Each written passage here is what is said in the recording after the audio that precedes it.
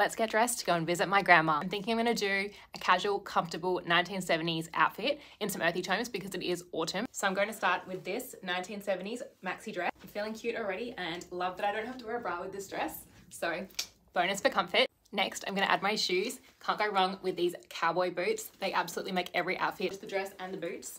Just some final touches. I'm going to add my little gold hoops. Then I think I'll add this little locket that I thrifted for $3 on the weekend. And finally, I'm going to add my everyday bag that matches my hair color. So this is my final look for visiting my grandma today. Let me know your thoughts in the comments section.